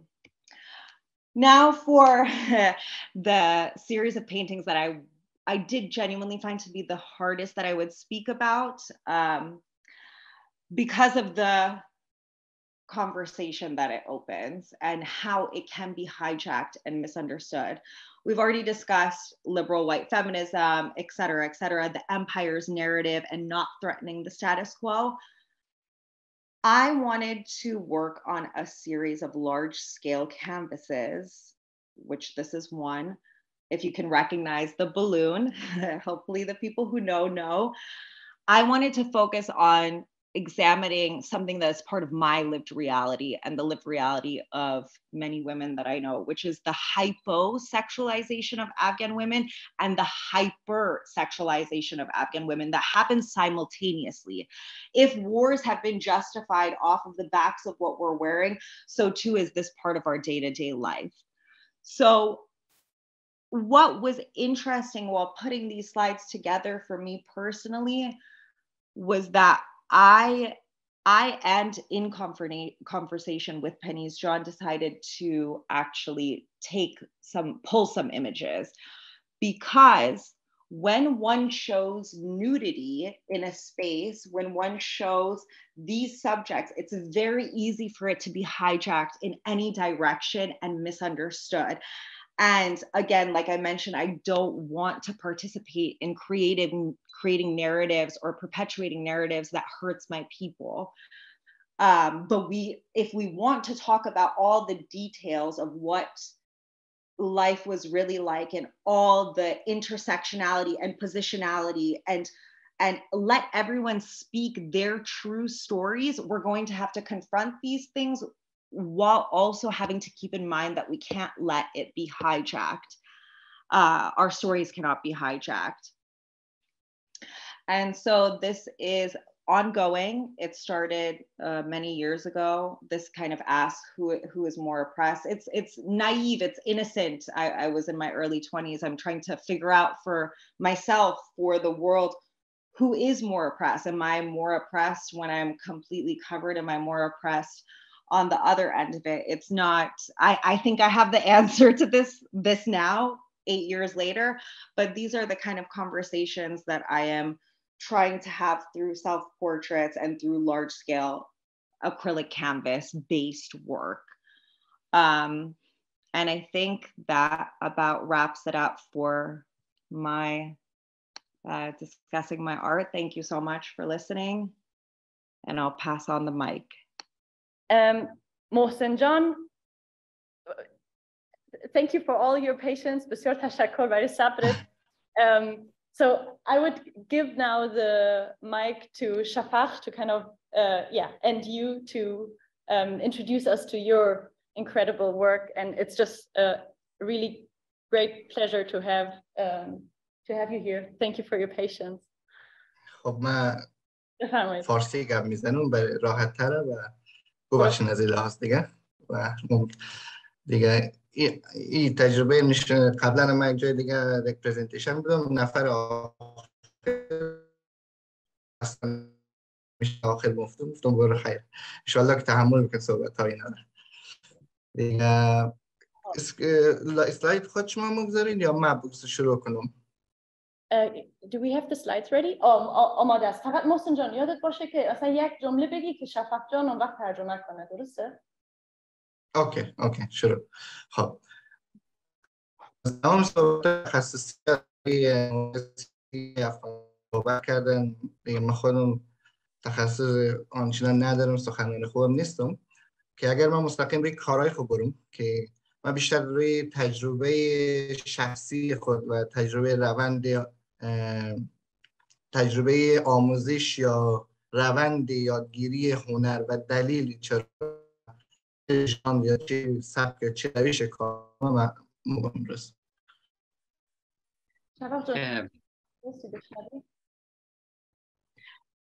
Salam, do you hear me? Yes. So Mohsin says that he wants to go straight to explaining his artworks and talking about his personal experience throughout his artworks and the methods that he's using. خب من امروز در فرانسه 6 تومن صحبت میکنم و خیلی جالبه برای خود من.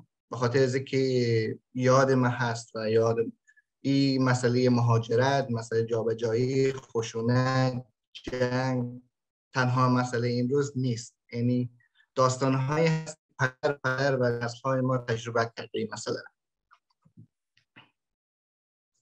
Today I'm speaking from France, and retrospectively I see that violence, displacement is something that has been ongoing, and as I have experienced this, so has my father, my parents, and people older than me.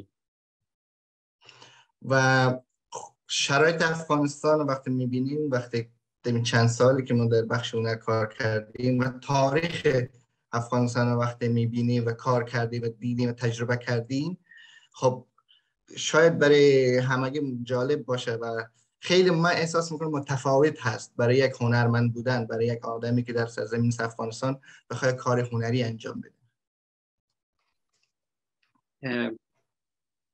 Looking at the history of Afghanistan as an artist, it is very different experience.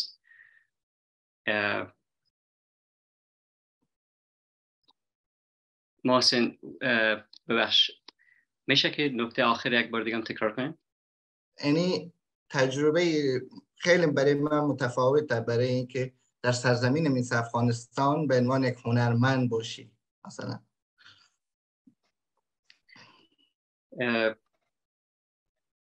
As an artist, doing artwork in Afghanistan, it has been a very different experience for me. به خاطر از اینکه از روزی که من یاد میاد در کلان شدم و مسئله خشونت بوده و این خشونت تبدیل شده به یک مسئله روزمرگی و ما شخصا لمس کردیم و ما دیدیم. Since I remember myself, I have experienced, I have touched, I have sensed, I have seen violence in all spheres of my life. در شروع ما کار میکردیم و نقاشی یا اکادمیک یا مثلا در آموزش های هنری و تجربه کردیم به عنوان یک نمیدانستیم که دقیقاً چه کار میکنیم، فقط به عنوان یک چیز زیبا، نقاشی، شاید تکنیک بوده، شاید مثلا حرفه بوده کار کردیم. As I start, I was not realizing that what way I am advancing to, what would be the outcome. I was just experiencing as a quest for beauty. I was approaching my works as a quest for beauty, and I did not foresee what would come out of my works. من خودم به عنوان یک شهروند هزاره در جامعه افغانستان زندگی میکنم و همینطور که کلا داستان کلگی میفهمم و دیدن. خب برای اول اینکه به عنوان هنرمند نباید مسئله نژاد، قوم، خون یا مثلا زبان هیچ چیزا مطرح نیست در ذات خود هنر و به عنوان یک هنرمند نباید روی این مسئله تاکید باشه، یعنی نباید تاکید مکرر یا مکرر در واقع. I have lived in Afghanistan as a Hazara citizen, and although in the core of artwork, ethnicity, race shouldn't be a concern, but I have been lived as a Hazara artist in Afghanistan. خب شاید برای دیگران جالب باشه که به عنوان هنرمند هزاره چه چیز متفاوت هست، چون خود انسان بودن در خود افغانستان خیلی دشوار هست و خیلی زندگی سخت هست که زندگی بکنی و چی برسه به این به عنوان یک هزارت زندگی بکنی در افغانستان. It might be interesting for others to see how different is being a Hazara artist in contrast to anyone else. in Afghanistan, living humanly is difficult for everyone, and it is even more difficult for Hazara. خب یکی مسئله تاریخیه که از روزی که مثلا نام افغانستان تغییر کرده یا مثلا از تاریخی که مشخصه اگه بگیم از تاریخ به نام افغانستان شروع شده یک مسئله هست. یک مسئله فعلی 20 سال گذشته هست که ما تجربه کردیم.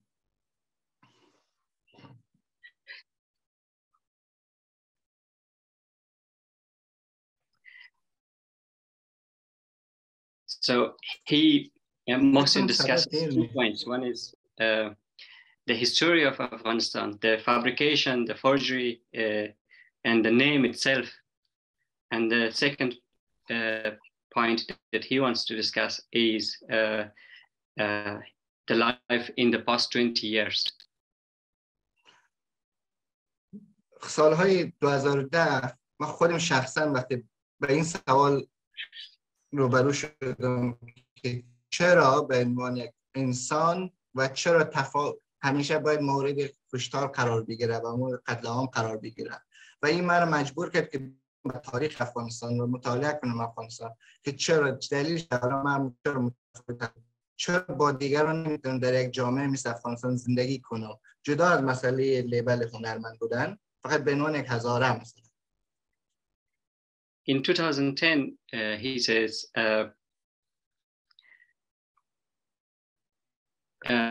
what is sparked interesting to me was to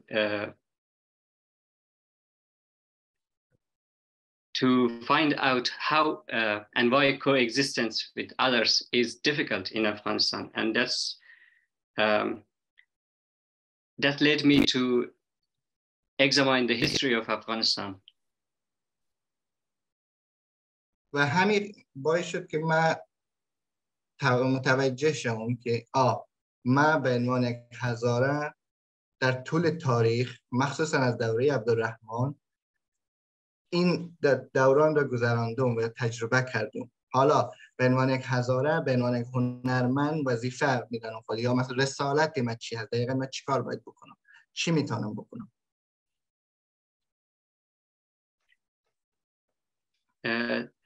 Through studying the history of Afghanistan, I realized the heritage, the Hazara heritage, and I thought what would be my role, my duty, my mission as an artist. از یک طرف برخورد فیزیکی به خود ما به عنوان یک انسان زنده حاضر چشمگیر 20 سال من چه در ابعاد مثلا تعصبات اداری چه در مثلا سیاسی چه در فرهنگی نابودسازی مثلا بودای بامیان نابودسازی آثار باستانی و همه اینا باعث میشد که من مجبور شدم که چه نوع کار چه نوع اگر هنر به عنوان صلاح فکر کنین چه نوع کار باید داشته باشه یا ژانر یا سبک یا روشیم چی باشه دقیقاً. Experiencing physical violence and many instances of real and perceived discrimination, say when dealing with the bureaucracy of the Afghanistan government and in other spaces, and for example, seeing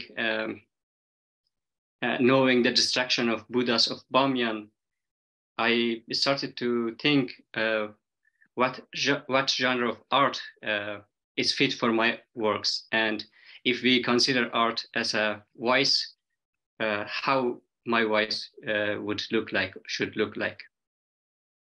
خب از یک طرف کارهایی که من شروع کردم بیشتر خیلی مستقیم و سیاسی هست و با همین باعث میشد که در افغانستان لیبل مثلا خود به عنوان هنرمند متعصب حتی در فضای اکادمیک در دانشگاه در حتی هنرمندای مثلا افغانستان به من میگفت که چرا به خاطر مثلا کارهای تو سیاسی و مخصوصا برای هزاره ها کار میکنی. این برام جالبه. Because the nature of my artworks is political, I was labeled.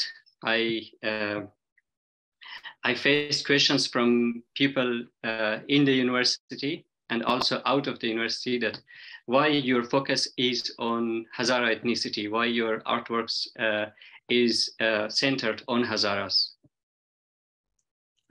و ما دقیقاً مشخصاً و از تاریخ 2013 مجموعه رو شروع کردم و به نام تولد دوباره سرخ یا The Rebirth of the Reds که مشخصاً بعد از حادثه بهمزنگ در کابل یا جنبش روشنایی در کابل بود که تصویرهای نقاشی رو که می‌بینی از همون مجموعه و ما مشخصاً جدی روی از مجموعه کار کردم. After the developments in 2013, I started working on my series called The Rebirth of the Raid. And the Junbish Roshnai explosion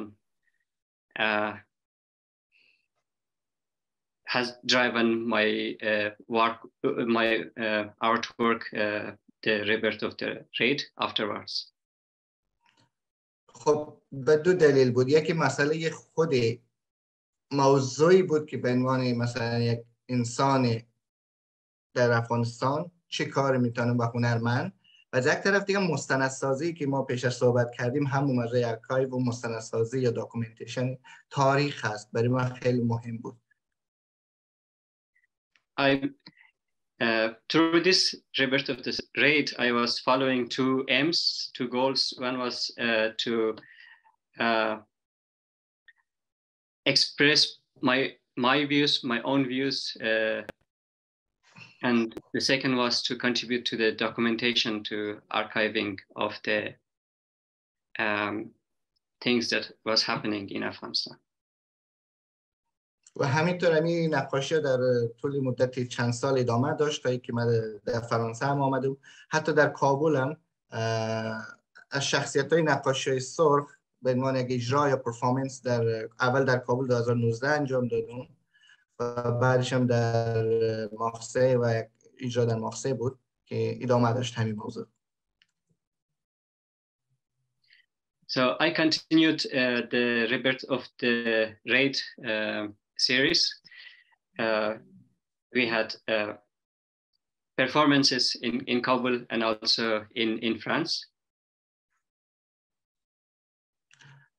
و هنوز هم همین مسئله مهاجرت، همین مسئله خشونت یا مثلا همین جنگ، همین چون در اینجا وقتی میاییم خیلی سوال برای ما مخاطبین از اون سوال میکنن که وقتی از افغانستان هستی خب طبیعیه که آدم در یک فضای جدید میره تغییر میکنه کارش یا روشش یا تکنیکش یا موضوعش، اما اون ریشه‌ای که ما 20 سال در نسل به نسل در تیر کرده بود یا گذشته بود هنوز هست. اون تجربه رو ما نتونستیم هنوز به خاطر که ممکن بعد از ما هم ممکن نسل آینده با این برخورد کنه با این تجربه جابجایی خشونت، جنگ، مهاجرت. The interrelated experiences of violence, war, and displacement, immigration has been recurring. And in France, I am facing the questions from the public. And one of the importance of this artwork might be to give a picture that it has been recurring and it might recur, it might happen again in the future. جالب اینجایی که وقتی در افغانستان به کار میکردیم، زندگی میکردیم یا کار میکردیم، همیشه دنبال یک افغانستان خیالی بودیم، یک سرزمین خیالی بودیم که احساس میکنیم مربوط اینجا نیست، ما نمیدانم و همون حس دوباره در این طرف مرزهای اینجا که زندگی میکنیم ما هست. یعنی هم اونجا دنبال یک فضای خیالی بودیم که من مطمئنم هر انسان افغانستانی همین تخیل یا اون فکر هست که دنبالش باشه که یک افغانستان خیالی داشته باشه. What was interesting to me was both inside Afghanistan and now outside Afghanistan, I was looking, I was thinking of an imaginary and ideal Afghanistan, and it is something that that I have seen in myself and others. موجود 20 سال این کشورها آمد، هیچ تغییری نیامد. مثلا هیچ همه چیز انگار احساس میکنی که همون تاریخ 100 سال 200 سال پیش وقتی میخوانی درباره تو به عنوان یک شهروند شرقی از دید غربی همین فکر میکنن. هیچ تفاوت ایجاد نشده در این 20 سال و دوباره برگشتیم بعد حتی برگشت از 2001 حتی صفر.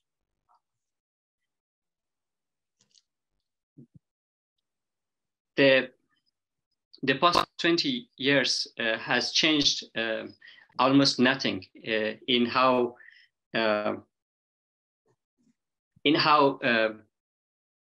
we are seen, in how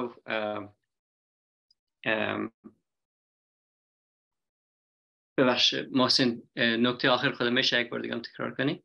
منظوری که یعنی ما به جای اول و هیچ تفاوتی ایجاد نشد از دید غربی، ما همانه هستیم که چی در این جامعه مثلا مثل اروپا ما زندگی میکنیم و حتی در افغانستان هم همینطور.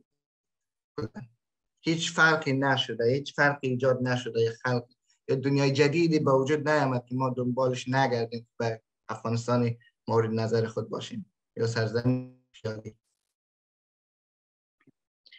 So the past 20 years couldn't change anything in our lives, and we are seeing like the people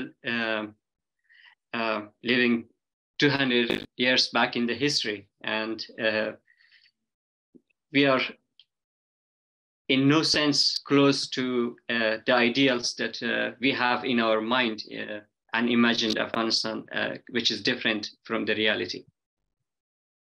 و فکر میکنم همین ادامه داره و این سناریوی مثلا جنگ خشونت تا هر وقت ادامه داشته باشه و میبینیم کارهای همه هنرمندای افغانستانی هم موازی پیش میره، هم کار هنری یا تولید هنر در برابر خشونت جنگ و هر روی سیاسی. So as the violence is recurring, the war and displacement is recurring, the artworks of our artists are impacted, and they just reflect what's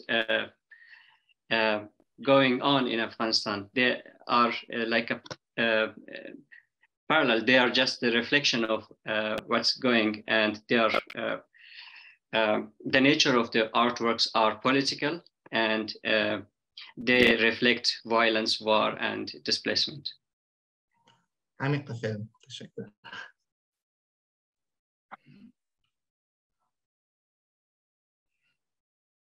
Mohsin John, really thank you for sharing also the art spaces in which you have been practicing, and like the spatial dimension of your work is just incredibly valuable as you're engaging in depth with actually living with the dead. You are occupying the spaces of the living.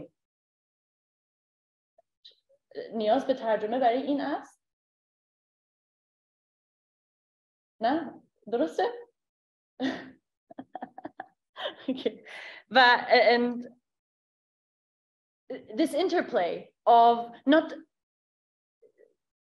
basically continuing this narrative of being the living dead, but living with the dead, commemorating them, but also thinking about what it entails to live surrounded and entrenched with all these violences is in so many rich ways, like manifest in so many rich ways in your work. And it has been really a great pleasure to also, like, Mohsin was one of my first interviewees and the one who introduced me especially to visual art places in Lahore as well as in Kabul since 2015-16. So it is incredible to see also your journey and the ways in which your work has continued to think about the question of life and art labor in the context of incredible violence. We are almost at the end of the event, but I would like to give space, if it is okay, for questions from among the panelists, as well as we have one question from the audience that we could address. So we would be like 5 minutes, 7 minutes, and then conclude with a lot of questions to take with us, if that is okay. So I would, among the panelists, would you like to address one of your fellow panelists' thoughts and interventions? I just want to say how wonderful and important it has been to have this opportunity to display the work of these artists, Paniz. It sort of continuing applause and my admiration to each of the artists here. I also must say, with Professor Daulatzai's observation about the failure of the left, I've just, regarding Afghanistan, I just find that so important. But only to pick up on one of the visuals out of so many rich and just wonderful material. The image of the, was it Shamayel who had the artist with the blimp on one of the first slides, I believe, yes, it was Shamayel. The image of the blimp that you present from your experiences in Kabul, where for years the skyline was covered with those blimps, as well as throughout eastern Afghanistan. And those blimps are not, of course, drones are armed. The blimps were typically not armed. They were just collecting information and surveilling. Digital information, photographic information, sensory information. That data, 10 years of surveillance nonstop. I don't know how many years those blimps were in the air. They started in about 2010, and I think till about 2015. Please correct me. But where is that data? Who was using it and how? When will it be made available to the public?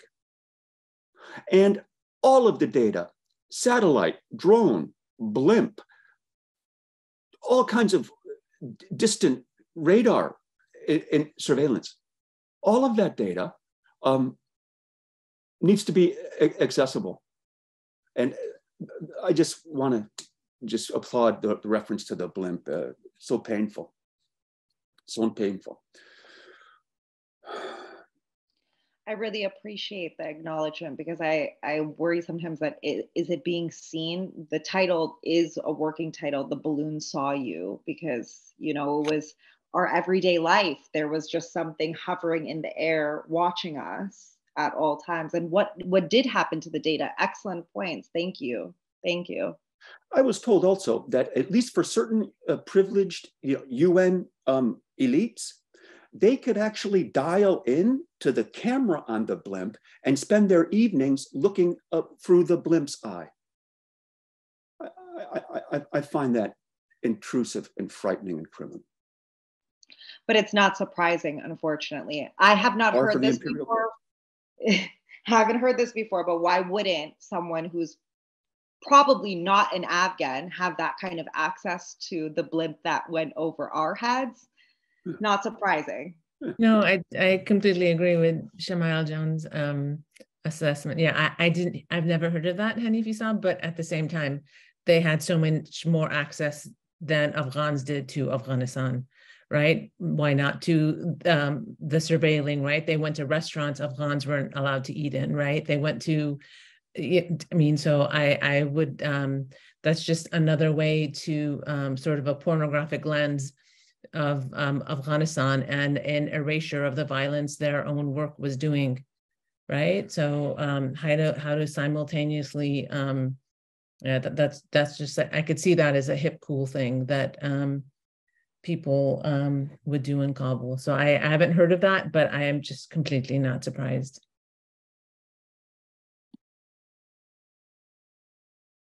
As a would anyone else like to respond to this or address to another aspect that was mentioned?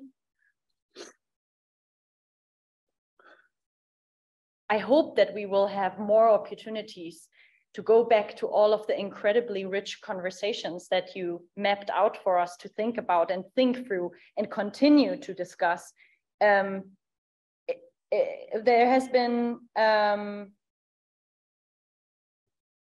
one question about what, from the audience, what do you make of creating a digital archive of art for Afghanistan, creating a digital representation of our whole artistic heritage, which is unfortunately spread all around the world in the museums of the global north, making it accessible to everyone and also for future generations, chances for funding this project, greetings from Berlin. And another one, another person is, also, yeah, let's first maybe like allow Shamayel to respond to this. I actually wasn't going to respond to that. I just wanted to say as something to drop off. I had wanted to specifically address this in terms of Afghan womanhood, Afghan artist womanhood, but I think we could look at it intersectionally and positionality. We can swap things, it doesn't matter. But I just want to, because we have this space and it means a lot to all of us, I think, that we're able to discuss this here amongst each other. This is not common. This is incredibly not common. And we have to remember that both in academia and in art, us as Afghans, no matter what we're talking about, will constantly be silenced. If you want to call yourself Afghanistani, I also respect that. I just say Afghan as a colloquialism in English, but Afghanistani, Afghan. If you are making art, you are making knowledge production in any way, academia, art, it doesn't matter, any kind of revolutionary decolonizing activities. If you are talking in a way that threatens the status quo, if it does not push the empire's narrative, you will be silenced and censored. And I'm nobody, and I have plenty of years of experience of this. So what happens to the other voices who are silenced and censored just because what we're talking about are truth in whatever medium we show it? And I just want everyone to remember that. I wanted to go into the womanhood aspect of it. You know, what is it like to be showing your work, making money off of your work, and also your mother is happy and proud and not worried? That's a different subject that hopefully we will discuss at another point, but just Afghans creating knowledge production, creating art, keeping art, making art. We saw what happened to the Kabul art scene in the past 20 years. And it was a shame and an embarrassment. And we know why it happened. So let's try and learn from our mistakes and keep pushing against the status quo while knowing that we will be silenced and censored. Thank you, Shamayel John. Is it okay if I quickly respond to the digital archive question, and like whoever likes to compliment, please interrupt me? Is that okay? So there is the work of, in Germany, for instance, the AVA collective, the work of Mohsin Taasha and Shamayel Shalizi. You'll find the work actually on a number of websites. There's no, the question of the museum or an online museum raises a whole other set of questions, right, around who governs then this museum. At the moment, it's very spread and it's multiple, it's very plural, even within the digital. But please feel free to search for the names of the artists. And also you find on Instagram, for instance, Saadia's work. She has been posting her beautiful graduation show. I hope this chances for funding is also a very complex question, because basically what has happened in the last 20 years in Afghanistan was that only particular forms of art were being funded and rendered visible and circulated in the digital. So at the moment, also artists independently try to circulate their work, of course, or in cooperation with institutions. So the question would be, what kind of digital archive would the future hold? But definitely look into the work of Ava, and also Google our wonderful artists for getting a better idea of the ways in which their work manifests in the digital space. There is someone who wants to ask a question about photography. Please just send your question. Of course you can ask. And another audience question, could you share any links of the work? You have all been a breath of fresh air after a long 18 months of repeated cycles and conversations, analysis, and indignity towards Afghanistan. So thank you to the panel. Again, like, do look up like Saadia, Shamayel, as well as Mohsin Taasha on Instagram. And if you Google their names, you will find access to different institutions and organizations offering access to some of their work in digital spaces. I hope that helps. Last question. Could the speakers share any links to their, oh no, sorry, that was it. I already read that. There are no more questions, right? Okay, so would anyone like to add to that?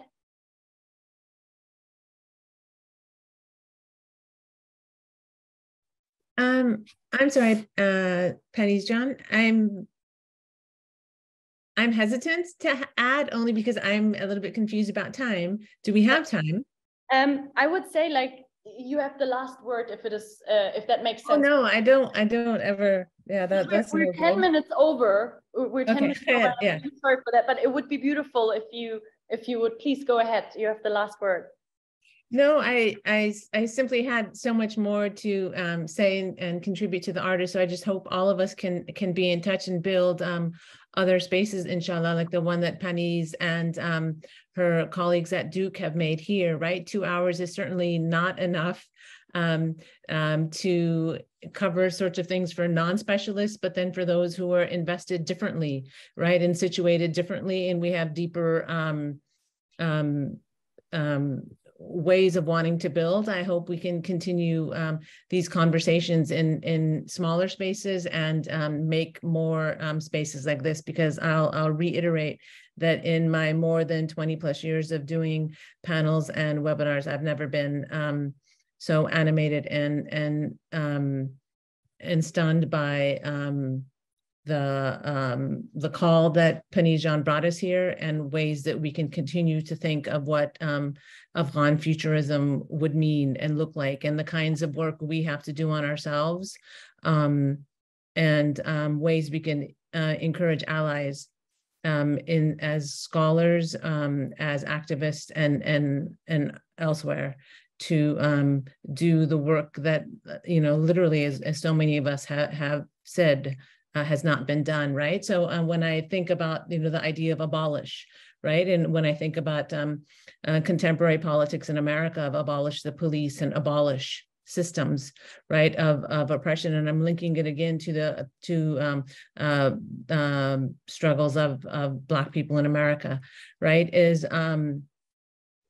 It's so many people that are critics of abolition focus on the abolish part and don't focus on the building, right? And so the imagination that's going to be required. So I'm just really impressed by the artists here, because they have been our imagination all along, right? And will continue to be. And it's that imagination that is going to be needed 1,000-fold for us to do that work, all the different kinds of work toward an Afghan futurism. Tashakkur besiyar ziyad. Ustad Anila, nothing else to add to that. Thank you so much for this incredibly beautiful wish for the future, for envisioning, imagining, and also really mapping, putting out there these wonderful visual artists, as well as the epistemological and political work that you, Ustad Anila Daulatzai and Ustad Shah Mahmoud Hanifi have been doing over the last decades, and on which like we are basing and also celebrating today, of course, with a heavy heart, but also celebrating the incredible intellectual and artistic work that all of you have been doing, and the labor that you have been continuously investing despite all odds. So also a big thank you to all of you. I cannot wait for us together again, and continuing to ask all these important questions around how the question of futurity, as well as in a way the quest for futurity. Dear Manana, بسیار تشکر, با سپاس, a very warm thank you, and be healthy, good, safe. Thank you for your time and attention and participation. Yeah, Manana, thank you so much. Assalamu alaikum. Thank you so much.